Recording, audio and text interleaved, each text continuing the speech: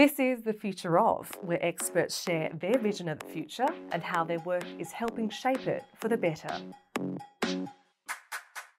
I'm Sarah Talia. With their striking feathers and distinctive call, black cockatoos are easily recognised by many Australians. These iconic birds are native to Australia, and Western Australia is home to 3 of 5 species of black cockatoo. But these charismatic and adaptable birds are expected to be extinct by 2050 due to major habitat loss.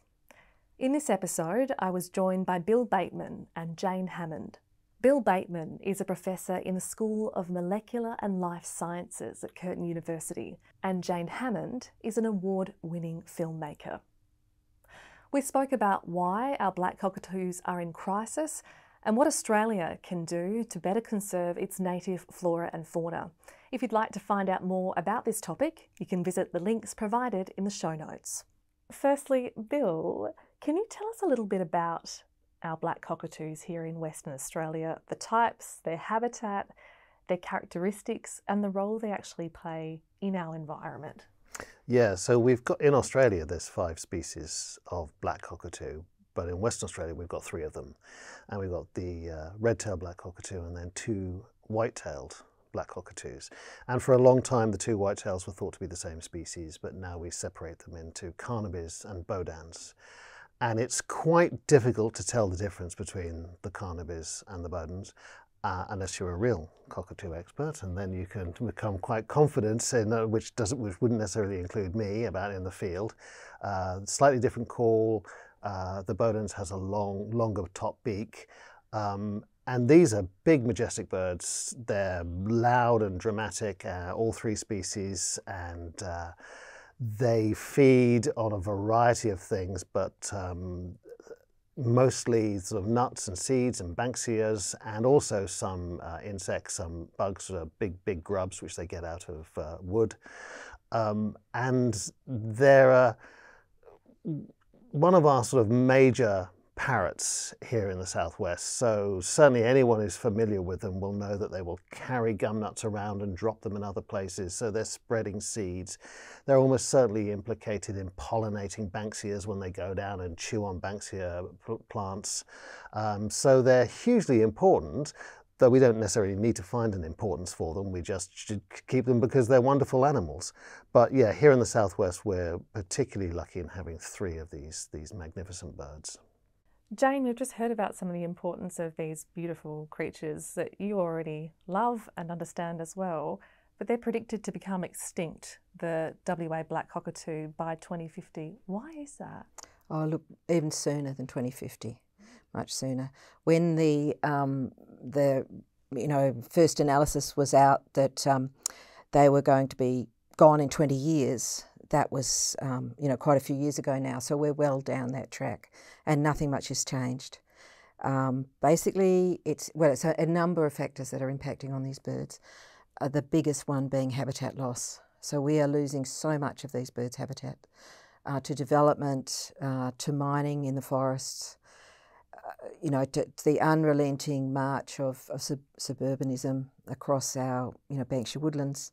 And now we have a critical point with an Angara pine plantation north of Perth, where these birds have become reliant on these pine plantations, and they will all be gone within a couple of years. Attempts to stop that by Curtin University, by Dr. Hugh Finn, through the EPA to get a review. That's a long-running story, but the EPA's just announced about last week that it will review the changing land use and try and attempt, because of public pressure, to save these pines for the birds. But they won't do that until next year, and then that itself might take a year. So by the time they come to a decision and say, oops, perhaps we should have kept these pines, they'll be well and truly gone. So it's thing after thing after thing that we're seeing these birds impacted by, and it's a tragedy. It's a tragedy that we're watching their slide into extinction, and our government's doing nothing. What is that like for you when you're standing on the sidelines and you've been beyond the sidelines investing your own time and your own money to share the stories of these creatures. What is it like for you watching this play out? It's absolutely devastating. But we can turn it around. So that is the hope that I cling to, and that's why I made the film. You know, we can, if we act now, we can do something about this. But if we continue to go, yeah, who cares, then nothing will change. And Bill, when we are talking about the red-tailed cockatoos and Carnaby's cockatoos found in the Perth Peel region, Jane mentioned that some have been forced out into the Gnangara Pines area and some have adapted to eating pine cones. I was watching some munching away in some of the pine trees on campus at Curtin this morning. How is adaptability key to the ongoing survival of many of our native species? Well, that's a really interesting question, and it's something which I'm particularly interested in, how animals become adapted to urban environments. And it's true, here on Curtin campus we can see right outside our office cockatoos feeding on pine trees. And that's very interesting because we think of them as co-evolved with the native plant species here. But many animals will adapt.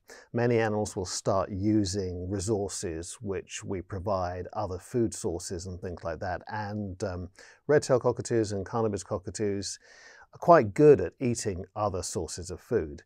But I think that raises some interesting questions which Jane's touched on, which is, if we have this attitude which is, oh, we're going to make things better for the cockatoos by getting rid of pine trees because they're non-native vegetation, we can't do that until we've already replaced that food source with replanting native food sources. So we can't just sort of get rid of something and then hope that for 20 years they'll somehow muddle along until anything else we've planted has grown up. They're using that because they have to use it. Yes, they're adaptable, but if there was plenty of native vegetation, they wouldn't be using it. So it's adaptability by It's adaptability necessity. by necessity, as it were, yeah. Jane, you co-wrote, directed and produced Black Cockatoo Crisis, a feature documentary that looks at the plight of WA's black cockatoos. The film has collected 15 international awards so far. What motivated you, and you touched on this earlier, but what motivated you to make this documentary? Yeah, look, the more I found out about black cockatoos, the more concerned I became. And when I'd finished, I came out of finishing another film called Cry the Forest, where we looked at logging and the impact of Alcoa on our forests. And the name of that film, Cry the Forest, was The Cry of the Red-tail. Having finished that campaign, and it was successful, people took action, and the government changed its mind and stopped logging. So social impact documentaries do work, and community pressure does work. So having seen that, I thought, well, you know, we've still got these cockatoos, and we've still got Alcoa in our forests. We've still got Gnangara pines falling. We've still got massive road deaths. We've still got pesticide poisoning. So how do we put that together and tell the story of biodiversity loss that we're watching, you know, on our watch, in my lifetime? I started off when I heard that there was going to be a campaign about this, you know, offering to do a 5-minute short film. But as soon as I started filming these birds and I looked in the editing suite at their beauty, at their character, at their cadence in their movement, you know, everything about them, I was smitten. And I wasn't before, you know. I love all creatures, but there's something about the black cockatoo that is just amazing, especially the Carnaby's. And so I realised that for people to fall in love with this bird on screen, it needed time and time to tell the story, time to engage with the birds, and lots of visuals. And so that's what I set out to do, to remind everyone that these special creatures that we stop in the street and we look up, you know, when you see them close up and when you learn about their personalities and you hear them and you experience them, they're so magnificent. And what are we doing? It's a rich answer. There's something about them that is so majestic in the way they move, the way they sound, all of it. What was that experience like, Jane, actually going out and filming and gathering and collecting their story and the vision along with it? Oh, look, an absolute privilege, but also a very difficult task. You it took me months and months to work out how best to film them. Because, you know, I'm a journalist by trade, and I've only just come to filmmaking in the last few years. And, you know, I'm no David Attenborough, so I had to learn how to make the most of these birds. And, you know, the more that I learned, the more in love with these creatures I became, and engaged in the community that is trying to save them. We have in the Gnangara Pines the mega roost. Now, a mega roost is a gathering of up to 5,000 Carnaby's cockatoos, the largest gathering left on the planet, and they're meeting in these pine plantations. And this is something that Bill might be able to elaborate on, but there's something going on with these mass gatherings. It's just this cacophony of noise. And the film starts off with that, a few minutes of just audio in the pine trees of this noise. And I was waiting for it to come down, but it didn't. When we were getting covered in ticks and mozzies, and, you know, so we had to leave. But yeah, this special place, these birds are talking and communicating. And you see them in the morning as they fly off, and they're going different ways. And they're coming back, not to the same spot, to somewhere else. So their level of communication must be so intense. And what BirdLife told me while I was filming was that we could get to a stage where, because they're so interdependent, because they're so social, that when we get to really low numbers, we will reach a tipping point, and the old knowledge and the new knowledge will be gone, and the population won't sit at a comfortable level. It will completely crash, because they need to know in the landscape where the water is, where the food is. And that's how they're learning about pines. They're passing on that knowledge. I mean, you'd be able to...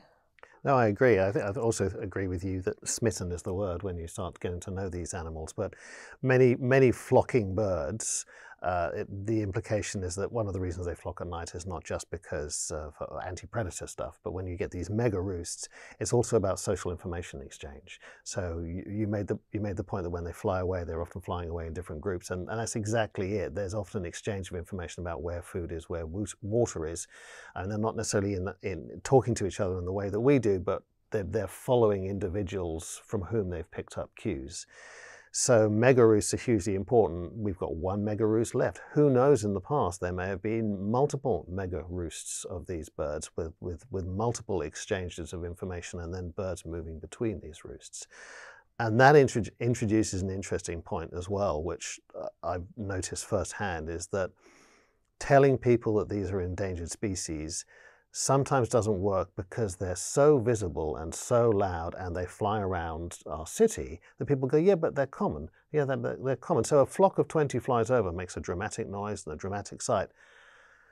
100 years ago, that flock would have been 5 or 6 times as big, and there would have been multiple flocks. And we don't see that because we weren't around 100 years ago, but we see this flock of loud, dramatic birds. We think, well, they're fine. They're everywhere. They're common. So it's this slow, incremental wearing away of the baseline, which is where we start going, well, that's acceptable to have 100 instead of 500. It's acceptable to have 50 instead of 100. And it goes further and further down. And that's why I think it's very shocking when you to tell people, the reaction from people when you say, yes, but with the decline, these are going to be gone before 2050. And many people simply don't believe that, because they're around and they're visible and they're in your face. I mean, that is one of the problems for the cockatoo, is that I'm seeing it, therefore it's not happening. That's a bit like the same argument with climate change. For years we put up with that, oh, but it's cold, the planet's not warming. You know, it's that kind of mentality that we've got to get over. But also, you know, you protect these species, and they're an umbrella species, so you protect the entire habitat and the creatures that rely on that same habitat, the less popular ones, the little orchids, the little cute furry things that we hardly ever see. So this is a story not only for the cockatoos, but this is, you know, a biodiversity issue. And have you seen that, Jane, you know, your documentary being able to cut through some of that taking for granted of this species? Absolutely. You know, people have left the film in tears. But, you know, I go to most of the screenings and I do Q&As, and I say, you know, don't get upset, don't get angry, get active. You know, this is, you're feeling this way because we have to tell the story. But if we do nothing and if we continue to take these animals for granted, they'll be gone. And it's, again, much before 2050, I believe. You know, with our bodans, there's only 4,000 of those left on the planet. And they are being shot out of the sky illegally by orchardists. So we've got, you know, another, you know, multiple attacks on these species of birds. We're just going to pause for a quick break. We'll be back right after this message. Are you interested in a research degree? At Curtin University, we'll help you build knowledge in your profession and turn your discoveries into real-world outcomes. You'll benefit from resources and support across areas like agriculture and environment, defence, and healthy communities. Our commitment to innovative research has seen 95% of our projects rated at or above world standard in the latest ERA results. Learn how your research could make an impact at curtin.edu/research. And we're back. Bill, I wanted to ask you, what actions are actually happening, or do you think need to happen, to ensure WA's black cockatoos don't become extinct? Well, we're not taking a very coherent approach to trying to conserve these birds. And as Jane has said, the major issue, and this is true for many of our species, not just birds, is land clearance. And I know people will talk about, and here at Curtin we do lots of work on restoration of landscapes. Restoration of landscapes, however, happens at such long-term scales that often, even if we do successfully restore landscapes, we have issues with keeping the animals there in the time in between. So our jarrah forest has been heavily logged in the past and has regrown, but we've lost the really, really big trees in there. And if we continue to cut down remaining big trees, those big trees are the ones that have hollows in. And it takes a long time for hollows to develop in trees. And those hollows are absolutely crucial for the continued breeding success of black cockatoos. So there's some very interesting things like white-tailed black cockatoos breeding on the ECU campus and the Murdoch campus when they've put up cockatoos for them to use. Those are great ideas, really fantastic. Those are the sort of things we do, but those are sticking plasters over the big wound. And what we really need is we need to conserve land, and we need to stop clearing land. So leaping ahead to a point I know you want to ask me about, which is about the extinction of animals in Australia. Unfortunately, we have the world record for wiping out species. We've lost so many species of mammal, and we continue, and part of that is because we have things like cats and foxes introduced in the past, but we continue to clear land, and that is the biggest issue. There are some bright spots, which is that animals can adapt to altered landscapes, but not all animals can. And do we really want to live in a degraded landscape anyway? I mean, do we not want to conserve some of these fantastic landscapes? And as Jane said, these are umbrella species. If you start saying, right, we're going to conserve Bodan's cockatoos, very, very deliberately looking for what they need, one of those things they need is big old trees with big old hollows in to breed in. And if we do that, then we conserve all the forest around that. This has been touched on throughout our chat together, but how unique and special are these birds? Well, the western cockatoos, the red-tailed cockatoos, various subspecies are found all across Australia. We have one specific subspecies down here. Our white-tailed cockatoos are not found anywhere else. They're related to the yellow-tailed cockatoos over east, but they've been separated by the aridification of the continent. And what's really interesting about the white-tailed cockatoos is they're just beginning to split into two species. So they're genetically very similar, but they're behaviorally different. They feed slightly differently. Someone described the way, for instance, bodans eat nuts is much more surgical than the way carnivores do, because they have this much longer beak. They also require slightly different nesting habitats and roosting habitats and things. So they're just beginning to split into two species. They're about like 1 million years separation, which is a really interesting natural experiment to be seeing going on. And the fact that we're like wading in and then kind of like stamping out those species adds to the tragedy. Jane, on that, are there any moments for you that really stand out in the filming experience when you were out with them capturing their story? Oh, so many. But yeah, I guess, you know, in a sort of really dramatic example of the loss of individual species from the population, I filmed on the south coast a stretch of highway where, you know, I'd got a lot of reports of dead birds, and you know, the public were coming to me and saying, what's going on down there? So I went down with my camera and I filmed this dramatic and devastating death of a carnaby right in front of my camera before I'd even focused. It just being knocked out by a car, and I didn't know what was going on. I found out later that grain was being spilled, just tiny bits of grain, little bits of canola, spilt in a trickle, like you know, breadcrumbs, along the highway by trucks that are unsealed. They're, you know, they're covered, and they're not pulling out, you know, like when you order compost from Bunnings or something, you get a great big pile. It's not like that. It's almost impossible to see. So here's something that we could do for these hungry cockatoos immediately and simply, is make sure that every grain truck that left a farm or you know, collection point was clean, was sealed. You know, you get round with your little brush pan and you get all the bits over the edge, because it's those tiny, tiny specks. You know, that's just legislation. And not only would we be saving our black cockatoos, also, you know, our malleefowl, they're also falling foul, as are our galahs and many, many birds that we're losing this way. So this is the low-hanging fruit. So that struck me as there is an answer. Just the same with the Baudins, they're being shot out of the sky by orchardists. Now, if we made all orchards netted, we would immediately solve that problem, because the birds can't get under the nets. And the fruit is preserved from other things as well, like frost.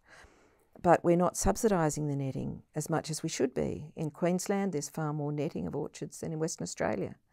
So there's two simple things that legislation and government action tomorrow could change. And we could say, put an immediate moratorium on the Angara pines.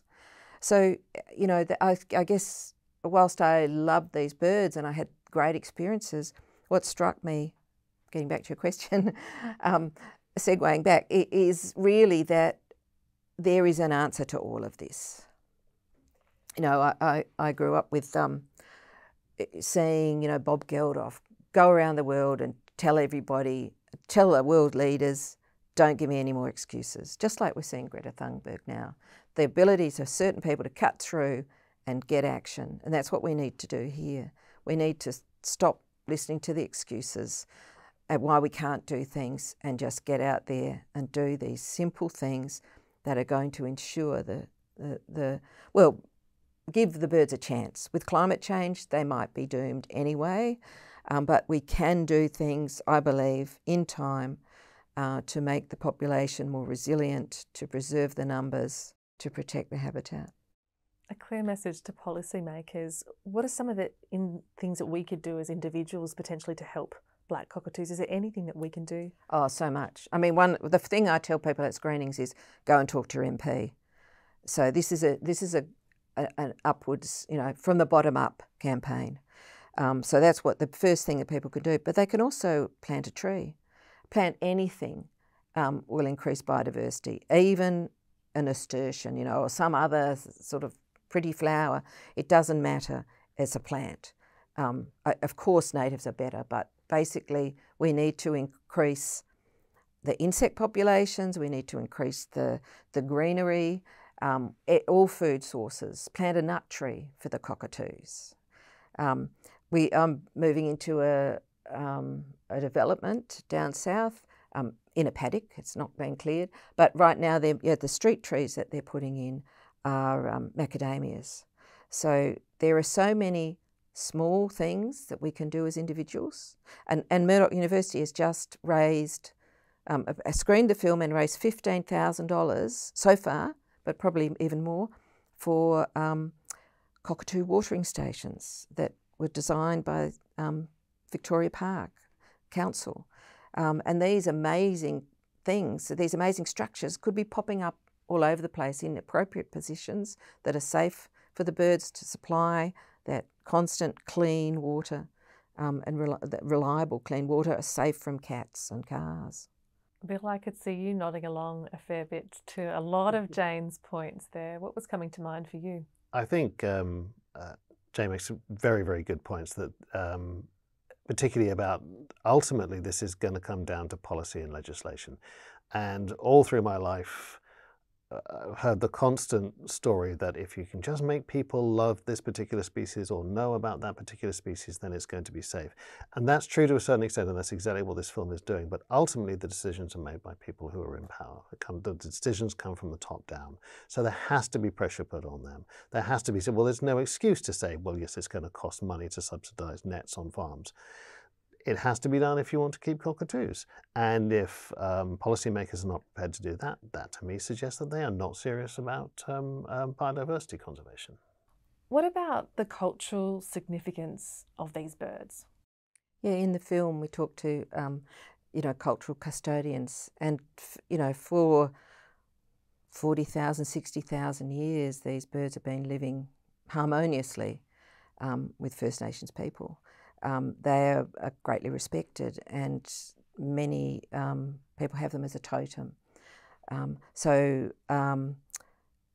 The feathers have great cultural significance. So, but to each group. So I'm not First Nations. I can't speak for that. But from what I learned and from doing the film and from interviewing First Nations people, these birds are particularly precious.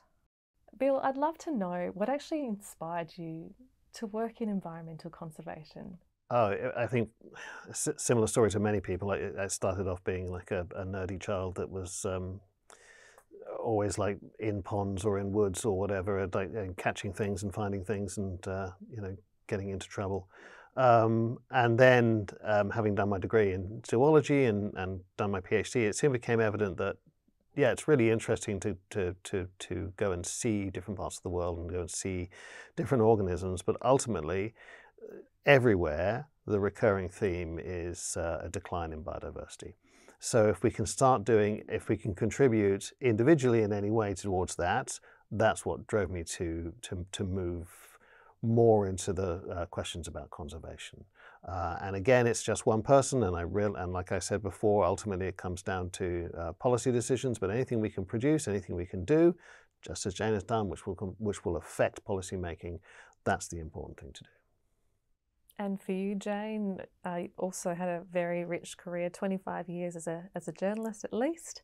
Why this space? Oh, look, this space, I've always been there. I was also running barefoot through the Bankshire's. But the Karri Forest was for me what I just love. The Karri Forest, absolutely love it. And my parents were teachers, so we spent a lot of time down south because we had all those school holidays. And I saw on the news one night when I was about 14 that they were wood chipping the Karri Forest, and that overnight turned me into an environmental activist. I started skipping school to go to protest marches and getting arrested by the time I was 18.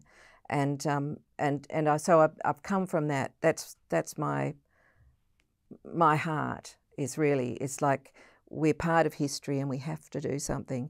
And I think once you get that, once that's in your blood, you can't let it go, and you have to. For me, there's actually not a choice but to keep going. I'm